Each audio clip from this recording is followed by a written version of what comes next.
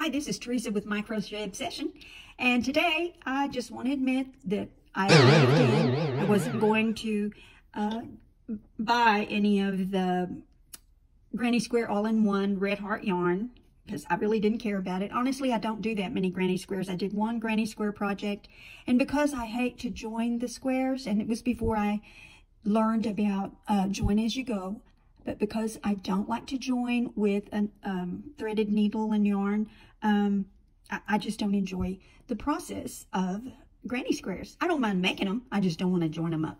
All right, but let's get started. I've already experimented. The label recommends a 5.5 millimeter hook, and that didn't work for me. I've got a 5.75 millimeter, and I've got a 6.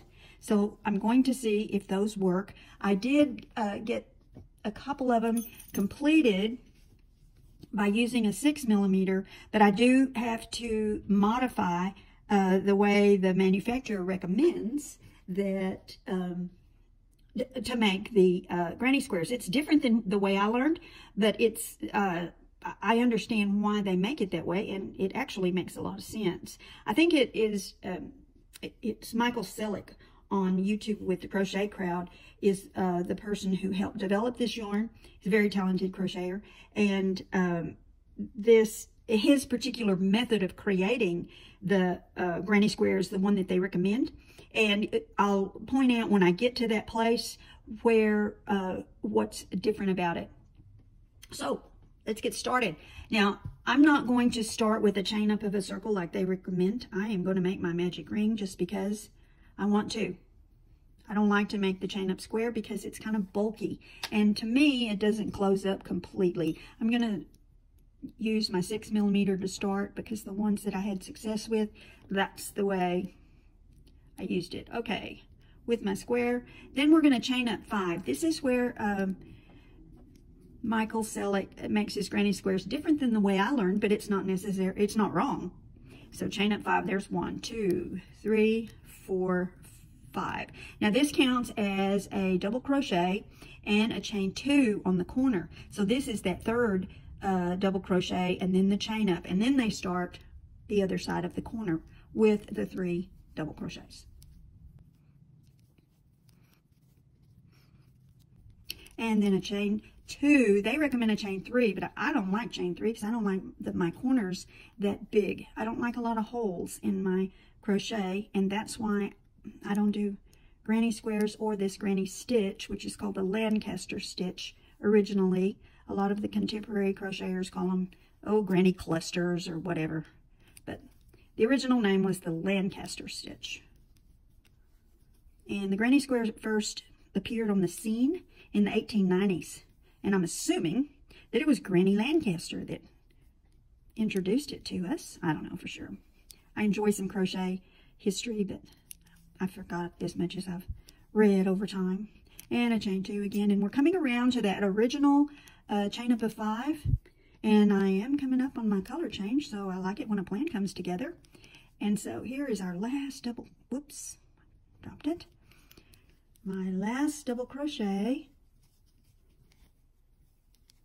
and then, wow, that turned out pretty good. Now then, we're at that chain up of 5, which counted as a double crochet and a chain 2 in the corner. So we count up 1, 2, 3, and slip stitch into that chain. And then, because of the way that Michael makes it, the Granny Square, then we go right into with our chain up.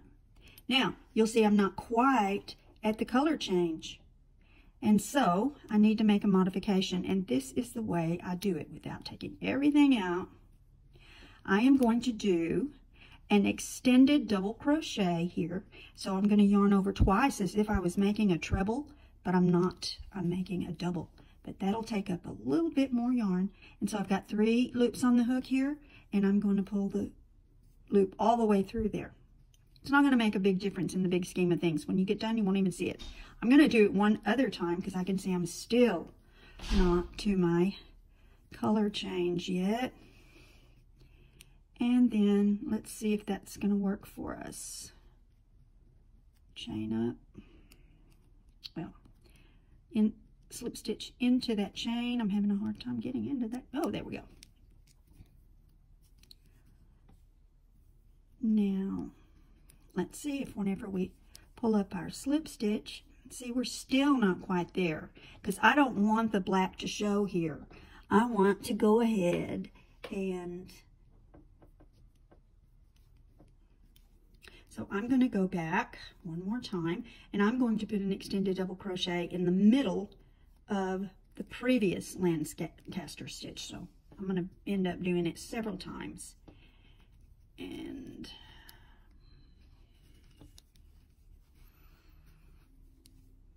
extended double crochet and then a regular double crochet, chain 2,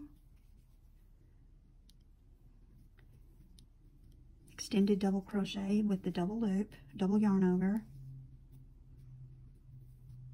and again with the double yarn over. Okay, that's going to get me where I want it to be. Okay. Okay. And now slip stitch in to the square, and that's better. I can live with that. Now chain up 5 again. And 3 double crochet.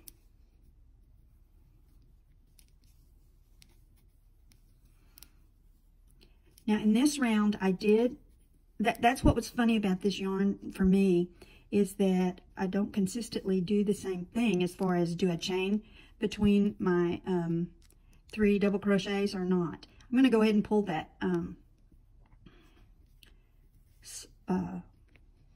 slip ring, and whenever you use the 2 yarns the way I do, the 2 loops, and then still crochet over, you have to kind of pull in 2 phases. Okay, there we go, it's closed.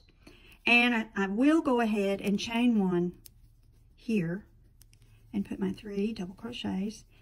As I was saying, that's what was strange about this yarn for me, is I started out you know, putting 1 chain between my Lancaster stitches, and then later in the next color I couldn't put it. I couldn't put the chain in between. So whenever I left them off, then it worked. And see, I don't like this chain in here because, again, it creates a large hole in the granny square, and I'm not crazy about that. I like a denser fabric, but I don't want to go down a stitch size, a hook size, because it makes the fabric, it affects the drape of the fabric. So I usually choose stitches, and it depends. If I was making something for summer, a cotton top or something with cotton yarn, I might very well like something with a little more openness to it, but as a general rule, I do not.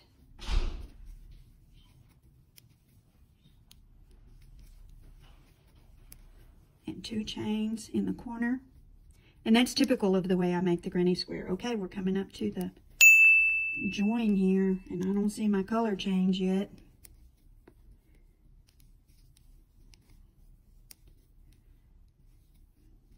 Now it's coming. Now this is a little awkward to me, but it works.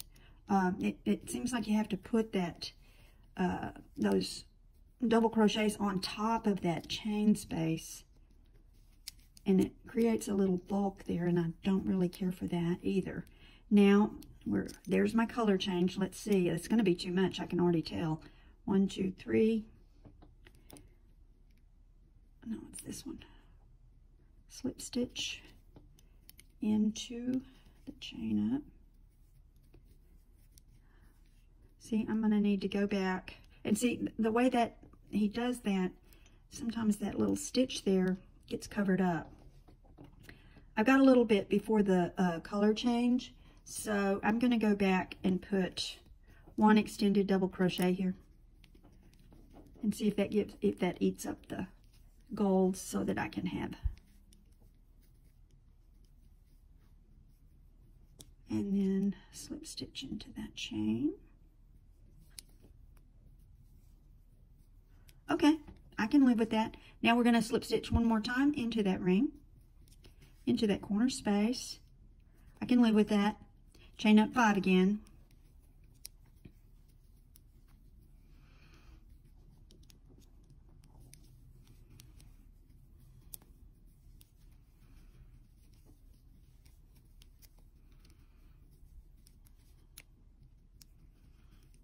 Actually, I kind of like this method of making the way the corners are done, because the way I do it, there is a chain in the top to get over to the corner, create some bulk right here. So I actually like this method. If I could remember to do it is the problem, because I may not make a granny square for, you know, 2 or 3 years, and I might forget. Okay, I put one chain in here, but I'm not going to put a chain in the next one. I already had that experience, and I don't want to have to frog it all out. Only one of them gets a chain, and it really doesn't show in the big scheme of things when you get the square finished.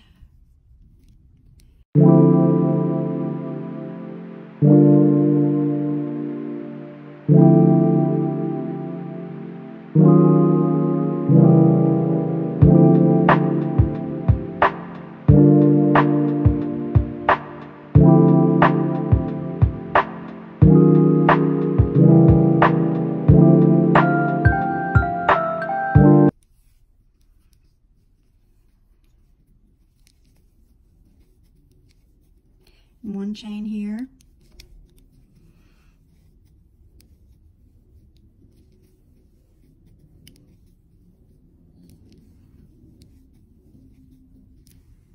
Where's my color change? Oh, this one's subtle because it goes into the red. I didn't see it. But see, I'm going to have way too much. So I'll go back and put those chains back in. I guess it's me, because surely the yarn, the colors are measured more accurately than a human crocheter is. But see, I've got a lot there. So let me go back and put those chain spaces after that. And like I said, it doesn't happen in every one. I don't know what it is. I do notice that whenever I'm working on a project day after day, the same one, that sometimes I'll crochet for about 5 minutes when I come back to it, and then frog it out and start over again because my stitches are different. It's like I need a little warm up before I begin.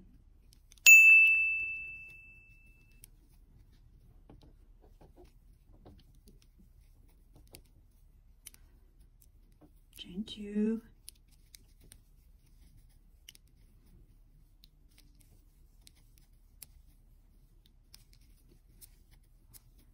Chain.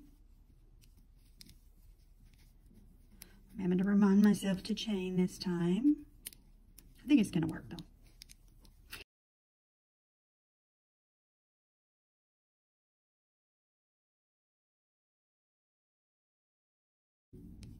On a positive note, I do think the colorways in this particular yarn are really beautiful, and I can see in some early videos in December when they released this, December of 2023, when they released it, they had some other colorways that are even more beautiful.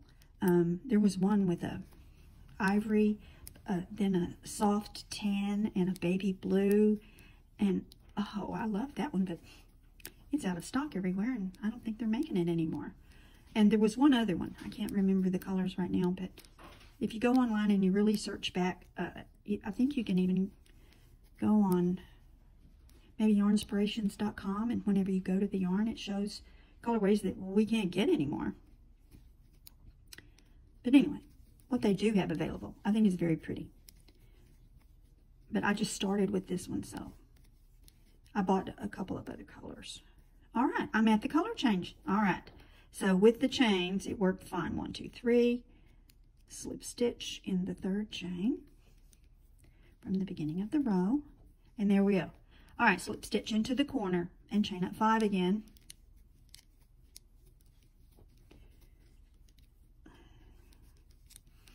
And 3 double crochets.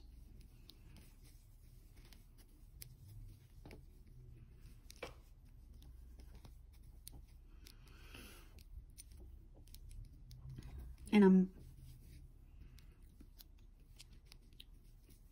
fairly certain that in this one I didn't have all of the chains.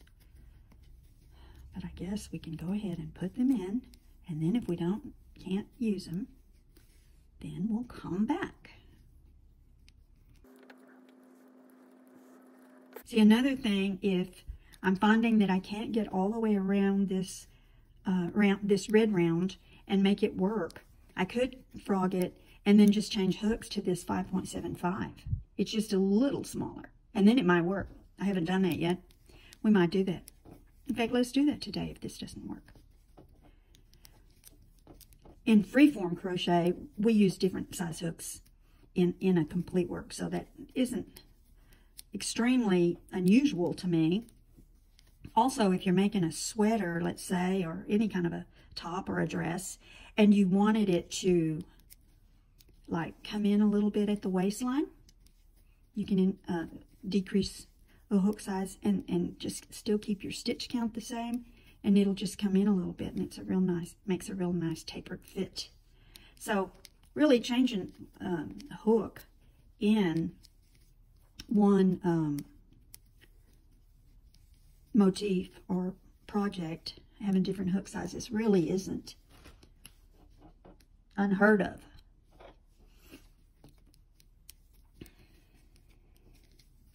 But it seems a little odd in one granny square to have two different hook sizes. Sorry, I had to pull up some more yarn. Yarn management is a thing.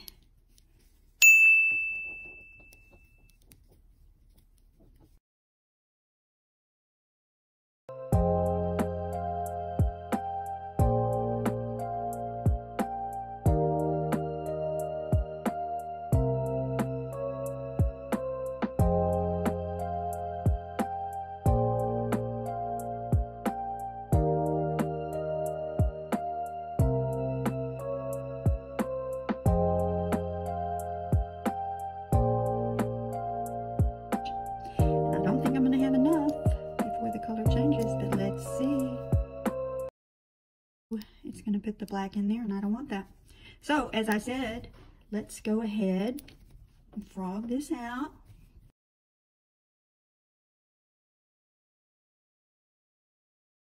So, all right, let's start at our chain up and use that smaller hook, and let's see if we can do it.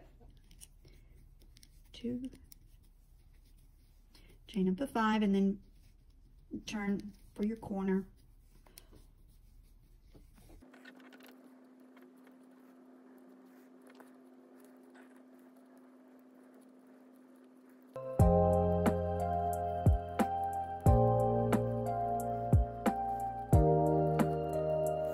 If you're familiar with this particular yarn, in the comments, why don't you tell me what your favorite colorway is and what you would make with it. I think I would use multiple colors, like, you know, get 4 or 5 skeins and maybe make something. I'm wondering, and I think I saw somebody online make a different type of granny square, and it worked. In fact, I think I saw the African flower, which I really like. I like the granny squares that have not as large of holes in them. I don't know, it's just me.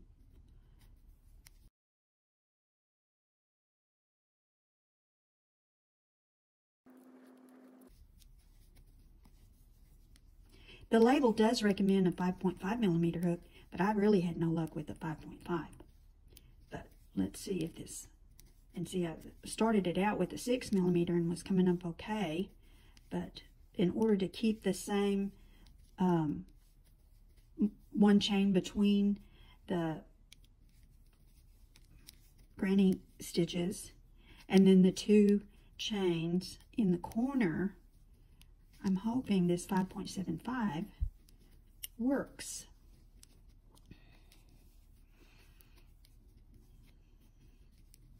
There's a little bit of color bleed before the color change. I've noticed that on every time, because I made 3 squares before I made this one with you, and I noticed there was that color bleeding on every single one of them. Every color, right a little bit before the new color starts, there was some bleed of the color. Now, let's see, we're coming up to the color change. And we've got 2 double crochets before we slip stitch into our first chain. Okay, I guess I can live with that. I think I'm gonna drop this last chain to see if I can get my color to come up where I want.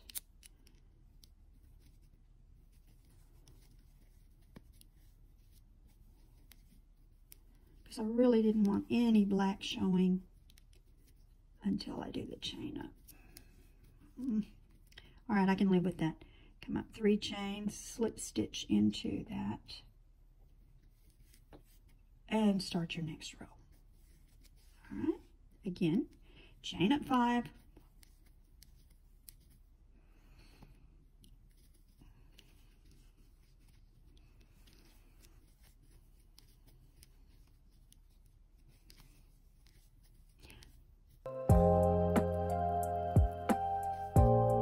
this is the last color.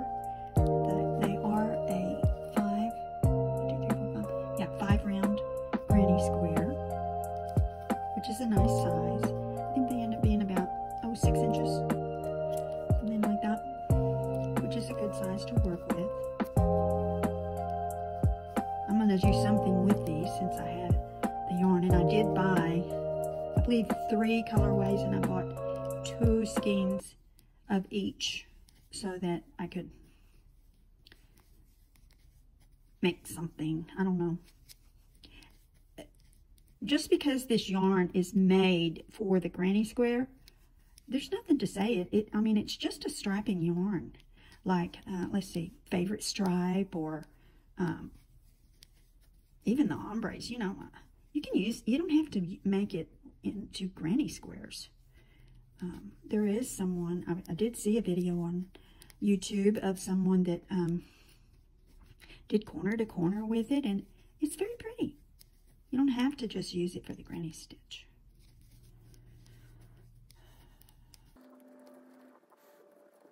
And according to the manufacturer, Red Heart, or Yarnspirations is who makes Red Heart, according to the manufacturer, you get 14 squares out of 1 skein.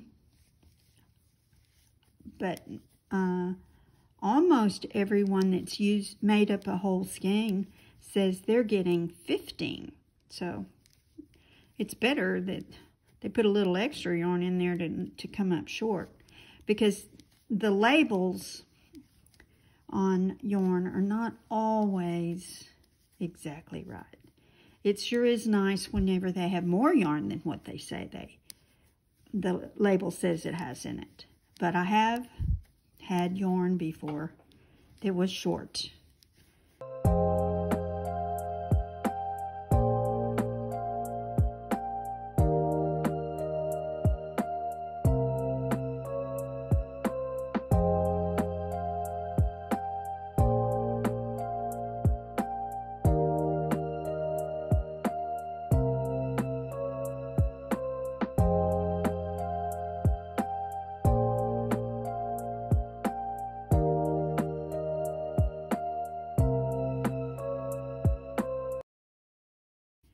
Alright, and here we are coming up to our work. Oh, I see now something I did here, but I'm coming up to the blue.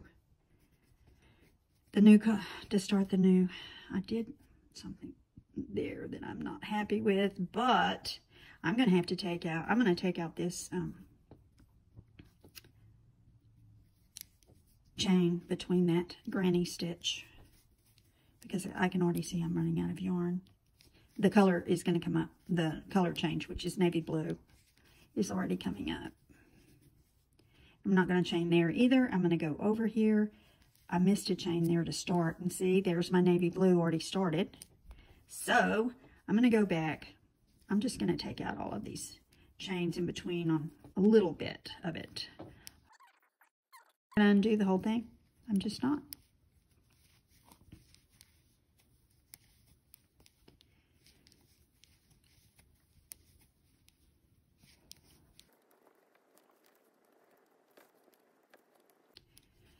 If you've used this yarn already, let me know in the comments how you liked it. And if you kept it and actually made something, let me know what you made. If you have a recommendation of what you would like to see me make in this yarn, let me know that in the comments too.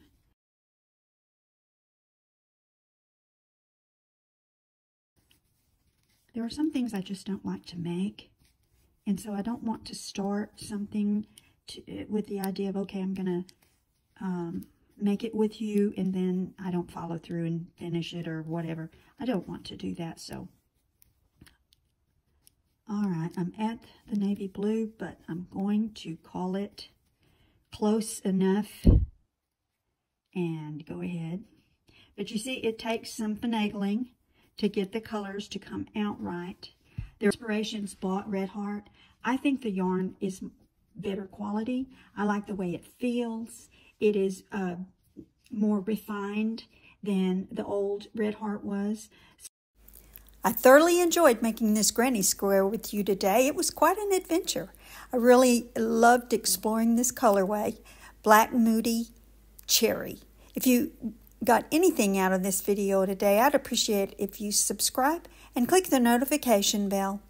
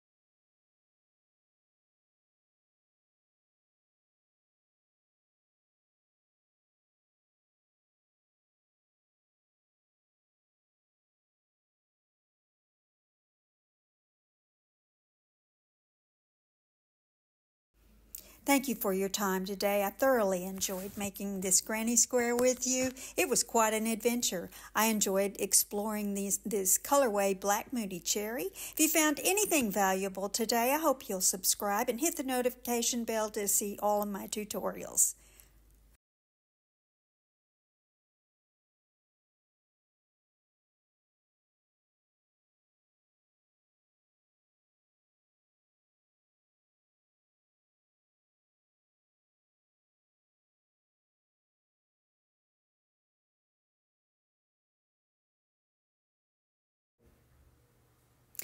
And here you have it. Red Heart all-in-one granny square in the colorway Moody Black Cherry. I do think I'm going to go back. I'm going to frog out this last row of black and take out all of my chain spaces between the Lancaster stitches in order to get that last corner just right. I just can't let it go with the navy blue on that corner. And I'm going to need that navy blue when I make my next square. I've also attempted to show you a few ways that you can modify your stitches in order to make your color changes come up at the right place. And we did that today with changing hook sizes, raising the height of our stitches with the extended double crochet, as well as omitting chains between our Lancaster stitches. And those are just a few of the things that you can do. You might even want to have 3 chains in your corner spaces rather than 2, as I have done. But all of these choices are up to you. Another thing that I'm noticing is that it's taken over 30 minutes on this video, and I do realize I've been making explanations. But if I had to spend 30 minutes making each granny square when I was making a large project, I'm just not sure if this would be my choice of yarn. I don't hate the yarn, don't misunderstand me.